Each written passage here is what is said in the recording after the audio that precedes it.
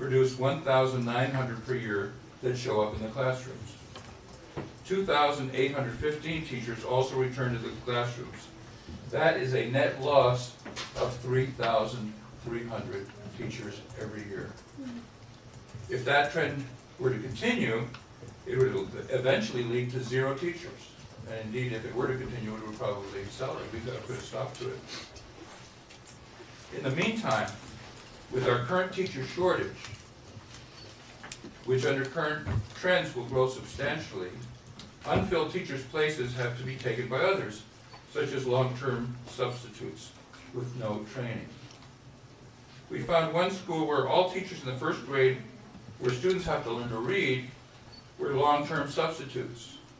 To properly teach reading requires a high level of training. Many of those students will probably not learn to read in the first grade. Research shows that if not, they will still be struggling in 4th grade. With the trend I described, more and more of our students would be taught by teachers who are not fully trained. If we do nothing to reverse this trend, this could be a major catastrophe for our students and our economy that needs a skilled workforce. I can tell you 2 things we can do to prevent this from happening. The first one, obviously, is salary. In the private sector, if a company cannot get the skilled workers it needs, it is forced by the marketplace to raise salaries. This is the way the private sector works. We need to deal with this public sector crisis as people in the private sector are required to do to meet an emergency in the private sector. This is the reason I supported a 10% raise for teachers last legislative session, and now am supporting the proposal of the majority leadership to raise teacher salaries.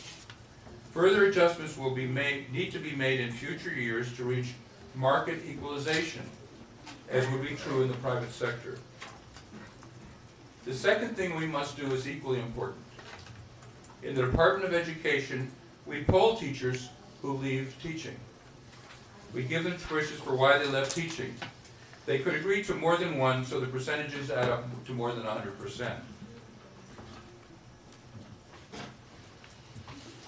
67% gave salary as one of the reasons. That is obvious.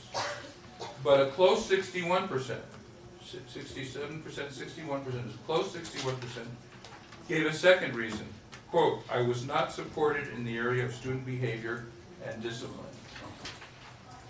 I believe this is not a problem of the administrators, but of school boards that instruct them to be lenient. Not all, obviously, but some. In my State of Education speech last year, I read to you a letter from a teacher who was told to F off when she asked a student to do her work, but the student didn't use the letter, but used the word. The teacher called administration, and they told her to use social emotional learning. Then she was told to document restorative justice. Neither of those things create a disincentive to misbehavior. Students want boundaries, but if they see one student getting away with misbehavior, they all start to do it. Students cannot learn in that atmosphere. Working conditions for the teacher become impossible, as we've seen from the responses to our surveys, and the Teachers Association has similar responses in surveys that they have done. We have a really serious problem with some of the school boards in this state, as conclusively demonstrated in that survey. My top priority for you, because it deals with our most urgent and possibly catastrophic problem, is the following proposed bill, which you will be taking up today, and I very much hope you will be passing. And I'm going to describe it as we expect it to be amended. District offices are to be required to keep records of when teachers ask principals for discipline, and whether or not the principals supported the teachers. If the percentage of supporting teachers is less than 75%, without a reasonable explanation in an appeal process, the first year the school will get a warning, and the second year they would lose one level in the A through F grades. Our original proposal was 2 levels. We found people preferred 1 level, so there'll be an amendment to make. I think there'll be an amendment to make it one level. This is strong medicine, but it is needed to prevent the catastrophic hemorrhaging of teachers continuing. Some people may have a philosophical problem with this remedy, but we will furnish the survey to anyone who's interested to see it is absolutely necessary. I believe this will do more than anything to help teachers and to help raise student achievement. And I hope very much that you will pass that bill today. When I'm done, you can ask me questions about it, and I'll also be available when the bill comes up if you have any other questions you want to ask me about it. Let's move to a more cheerful topic. We are undertaking a major expansion of our career technical education program. We refer to it as CTE, what used to be called vocational education, to be sure that every student graduates either college or career ready. This state has a very large number of great companies, but business leaders tell me the biggest problem we have is we are hampered by a shortage of skilled workers. Raising academics will enable more students to go to college, but not everyone will go to college. We organized a commission called the Arizona Education Economic Commission. We entered into an agreement with the leaders of the major companies in our state. We will provide skilled workers. In return, the businesses will either teach our teachers how to teach the skills they need to hire people, or they will provide people to teach those skills. We started with a core group of 20 industry leaders from this state's largest corporations. Examples of members of this group include TSMC, the Taiwanese company that produces semiconductors and is making a $41 billion investment in Arizona; Banner Health, Arizona's largest employer; Raytheon, one of the world's largest aerospace and defense contractors; U-Haul International, one of the world's largest logistics and transportation companies; and Lucid Motors, one of the nation's largest electric vehicle manufacturers. Also participating are all 14 of our state's career technical education districts and Phoenix Union, which is its own career technical education district. We are now opening up the benefits of this initiative to all companies, provided that they can have a group of companies in the same industry to form a committee. When I last held this office between 2003 and 2011, we combined the CTA standards with the academic standards.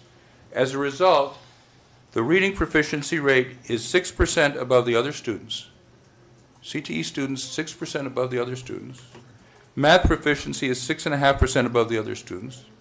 And their graduation rate is 94.4% compared to 74% of other students. That's of students who complete the CTE program. Many CTE students go on to college using the skills they have learned to help work their way through. With the enthusiastic support of all of Arizona's major industries, this Department of Education is going to solve Arizona's shortage of sufficiently skilled workers. The next item is item 1, improvement teams. After I'd been elected, but before I took office, I received an email from a consultant who specializes in failing schools. He told me that the failing schools had had no help in years. He said that the Department of Education had sat in judgment of the schools, but did nothing to help. The mission statement that we adopted when I took office is that the Department of Education is a service organization dedicating to raising academic outcomes and empower parents. So as a service organization, I felt we had to do something to help the schools. I revived a practice we had when I was last superintendent of schools called improvement teams. These consist of highly qualified teachers and administrators to go out and help the schools. We have completed 1,453 site visits to struggling schools our first year. Much more is to come.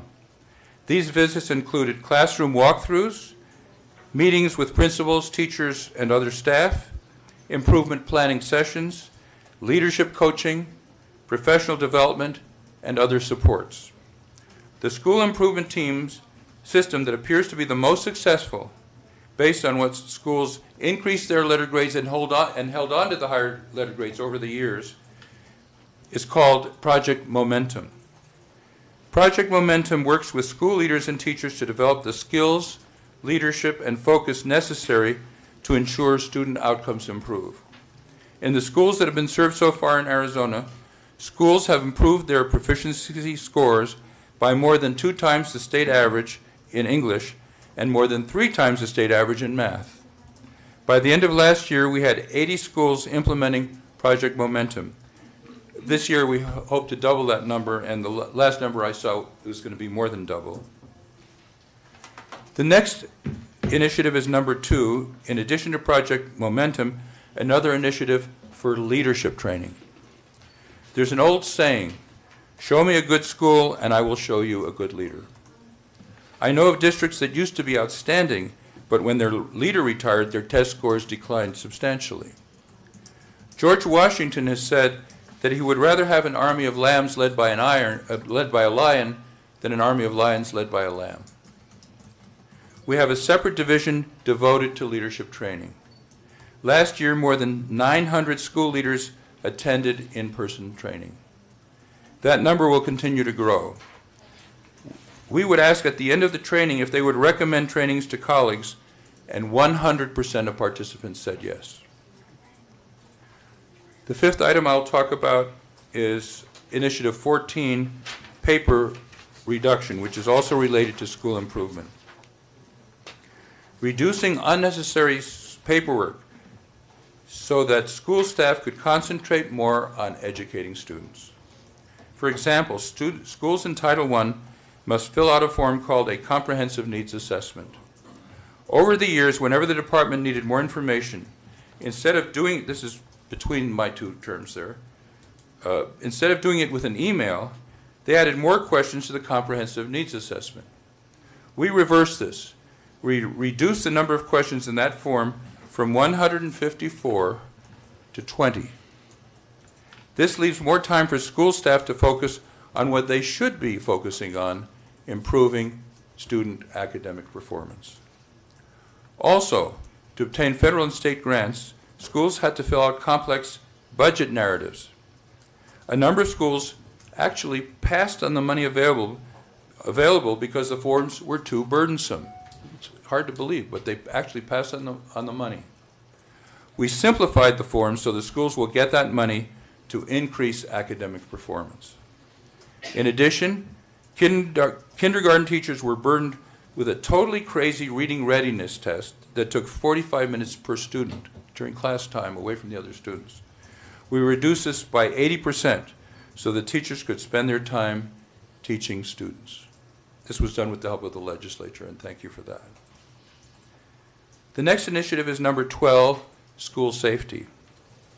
My nightmare is that a maniac will walk into a school and kill 20 kids, as has happened in other states, and there is no police officer to protect the students or the staff. If this were to happen, the parents would never recover for the rest of their lives. If they found out that the school could have had a police officer there to prevent the students and the district, if they found out the school could have had a police officer to protect the students and the district leadership decided not to, you could imagine how they would feel about that decision making. I have advocated vigorously for more schools to hire school safety officers that we pay for from your appropriation. We've increased the number from 190 to 301 schools. The legislation that you passed also enables the schools to choose funding for school resource officers or mental health professionals. We were able to continue funding all the 565 previously awarded school counselor social worker positions. The last initiative I want to talk about before opening up to questions is number 8, compiling and publicizing data to bring about higher academics. What you see on the screen, you might think it's modern art, but it's actually a scatter diagram. From left to right is increased poverty as measured by free and reduced lunches. From the lower part to the higher part shows increased math proficiency. We have different diagrams for different skills. This is math. These diagrams are on our website and available to anyone who's interested in the public, as well as obviously to you. Just click on the list of hot topics on the first page of our website, azed.gov, azed.gov, and go to Hot Topics and click on the Data section. Each dot is a school. As designed, if you click on a dot, you will get full information on that school. That part will be finished within a couple of weeks. But the diagram is there, and you can put in the name of the school and get the information. This gives us important information. For example, the dot that you see there, with it in yellow, is Ash Fork Elementary School. With 80% free and reduced lunch and almost 50% Hispanic, they had 60% math proficiency compared to the state average of 39%. These kind of statistics show us that poverty is not an excuse, and poor students can learn just as well as richer students if properly taught. In the same general area of the state is another school which I will not name. It has about the same poverty rate as Ash Fork, but its math proficiency, rather than 60%, is less than 2.6%. That school's leadership should visit Ash Fork, or at least call, to find out what they are doing with students who are at about the same poverty level, but with a 66% proficiency rate, rather than the school's 2.6%. In general, that's the purpose of this kind of data. What school should confer with what other school on a much higher level, but at the same economic level, to improve the academics of that school. The vertical columns all have about the same poverty rate. Those schools that are dots at the bottom should consult with those schools whose dots are at the top with about the same poverty rate, but much higher proficiency, to get ideas about how these other schools could increase their proficiency rate. This is an example of how this kind of data, which is now available to the full public, should help increase our overall academic proficiency if used properly. The last thing I will show you is a graph that shows proficiency rate from right to left and graduation rate from top to bottom. This yields some very interesting information. For example, there's a high school with an 80% graduation rate, but only a 2% proficiency rate. The same pattern with slight differences in the numbers is true of several high schools. This is an indication of issuing fraudulent diplomas for students who do not have the minimal skills that employers require. We have complaints from business leaders that applicants now show that they have high school diplomas, but they do not have the minimal skills one would expect of a high school graduate. Also, we need to do a much better job of preparing students to be capable of college work.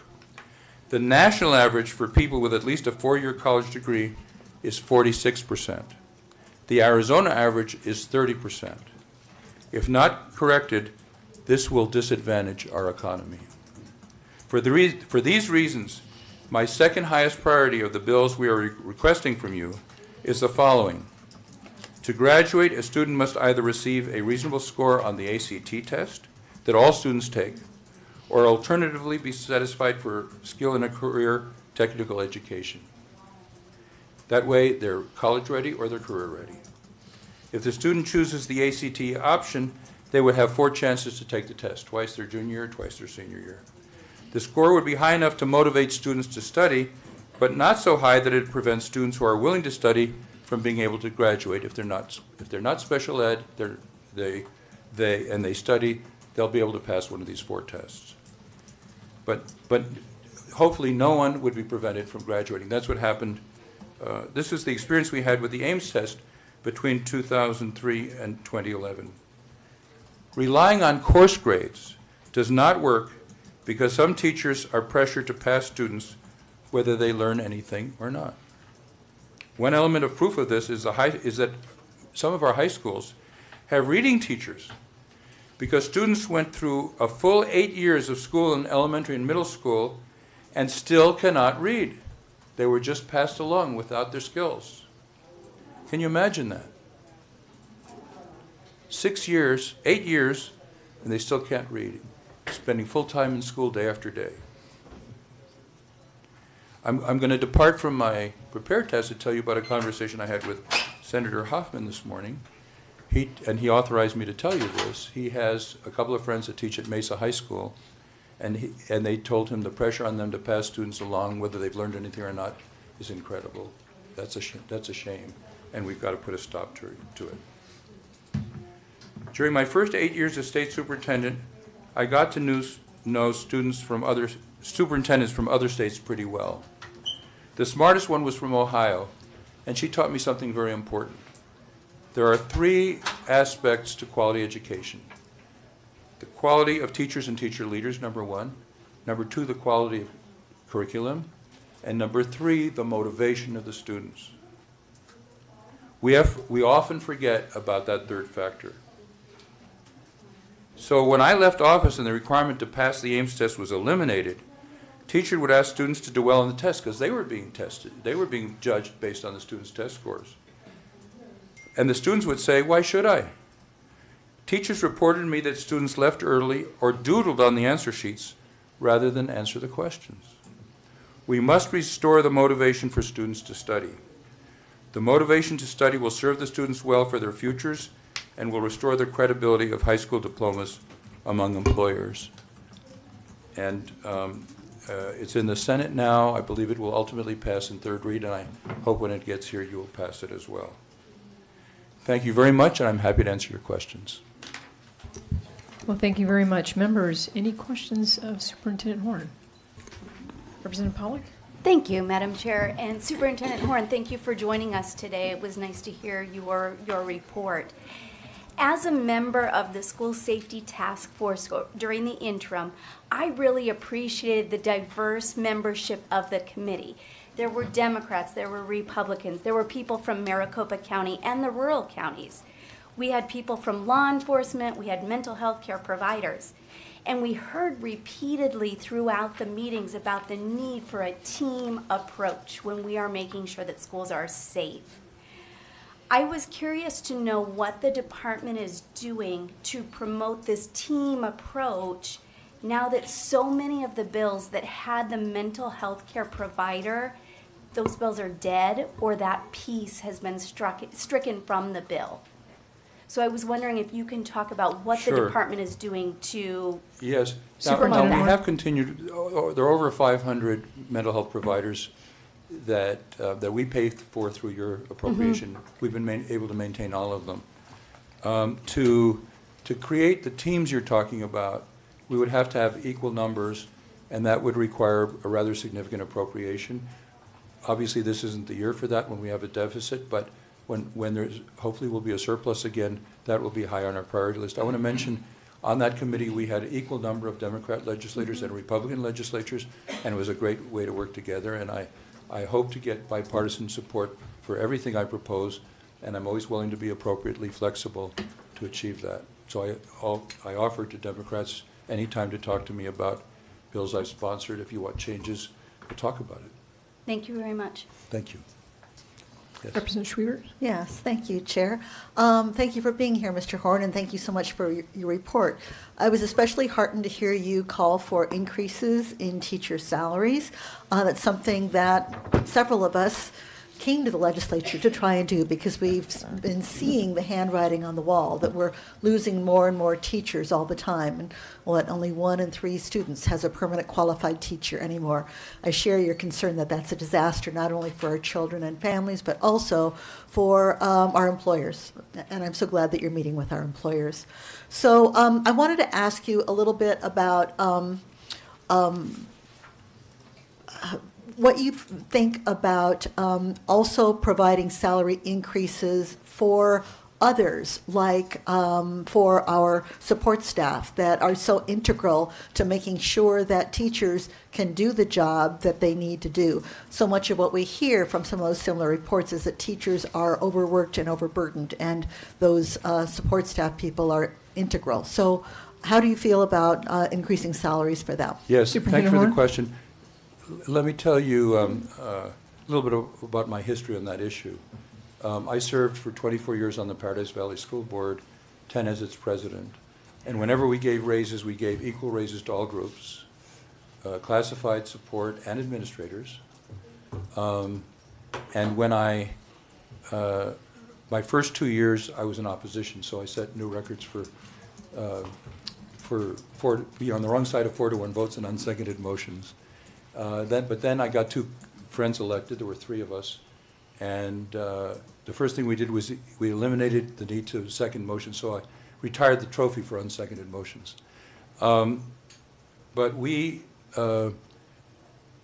always gave, first of all, as I mentioned, we always gave equal salaries to all groups.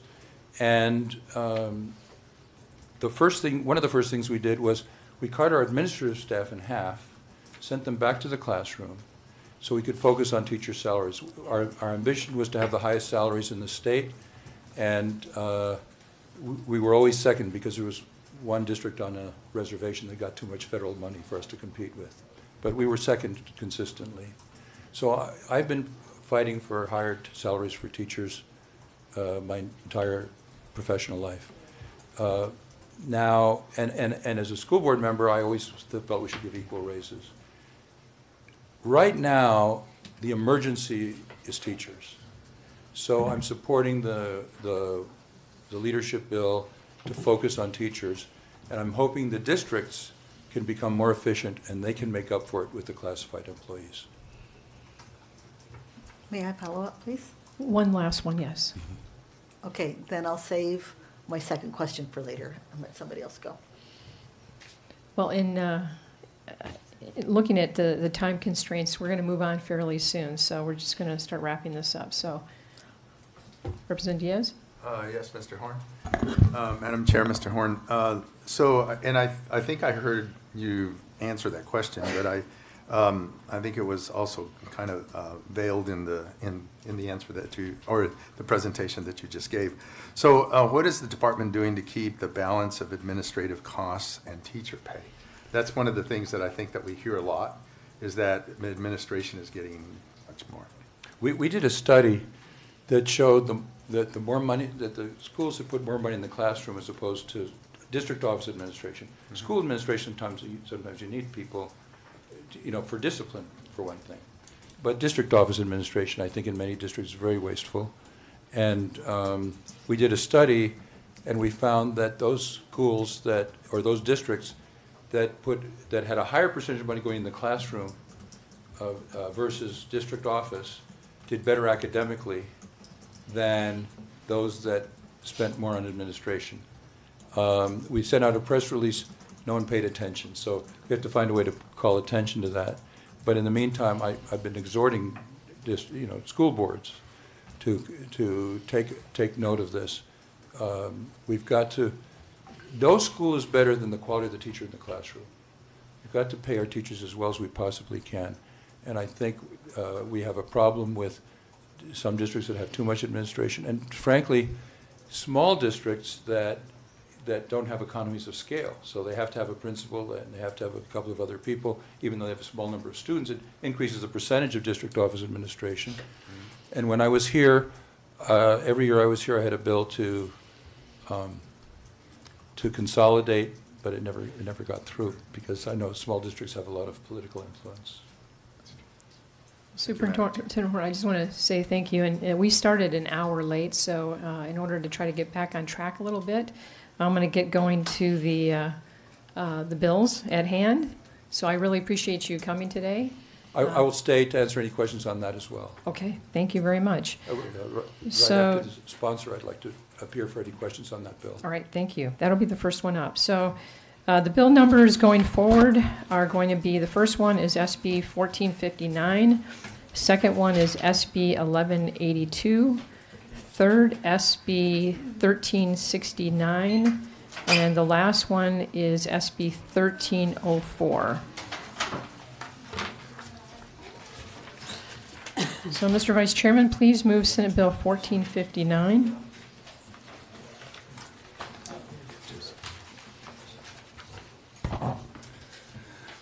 Madam Chair, I move that Senate Bill 1459 be returned with a due pass recommendation.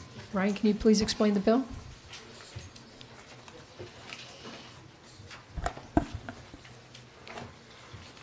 Madam Chairman, members, Senate Bill 1459 requires a school district or charter school to annually report to ADE the total number of student discipline referrals submitted by teachers, the number of reported referrals for which school administration implemented disciplinary action, and the percentage of reported referrals for which school administration did not implement disciplinary action.